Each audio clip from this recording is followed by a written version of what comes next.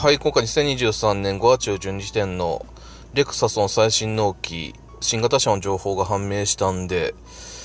全車種の最新納期について紹介していきます。まずは新型車の情報からで、直近だと先月ですね、UX300E が一部改良を実施して、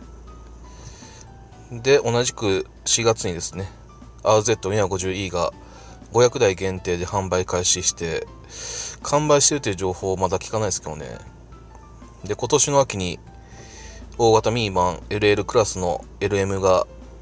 秋に発売予定で、ここのラインナップには載ってないですけどね、コンパクト SUV の BX も追加するという情報が入ってきてますけど、で、あとは海外の方で GX の方ですね。車格的にトヨタランクルプラウドのレクサス版で、その GX が14年ぶりにですね、フルモデルチェンジすることを発表して、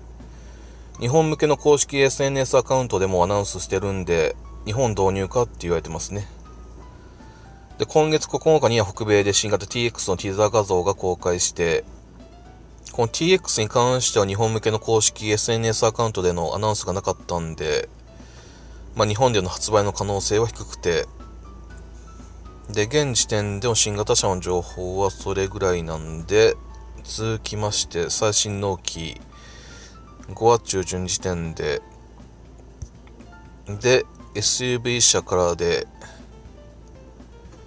UX300E4 ヶ月、パワートレイン別で表記していて、UX250H が3ヶ月半、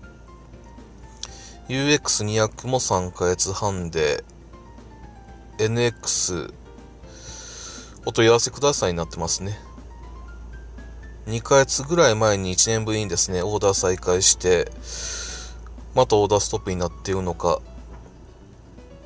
RX もお問い合わせくださいになっていて、RZ250E が3ヶ月半、LX600 はオーダーストップっていう情報で、RCF、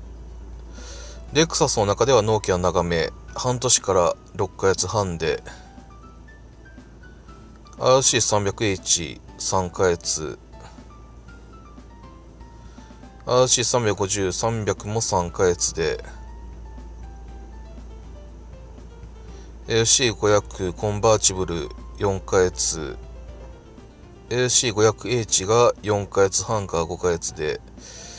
若干納期は長めで、LC500 が3ヶ月半から4ヶ月、IS300H3 ヶ月半で、IS350、300も3ヶ月半で、IS500 がお問い合わせくださいになっていて、こういう表記してたら大体オーダーストップなんですよね。ES300H もお問い合わせくださいになっていて、LS500H が2ヶ月半から3ヶ月、LS に関してはガソリンターボの方が納期が変わっていて3ヶ月半から4ヶ月で、どちらかというとハイブリッドの方が納期がかかる車種の方が多い感じですね。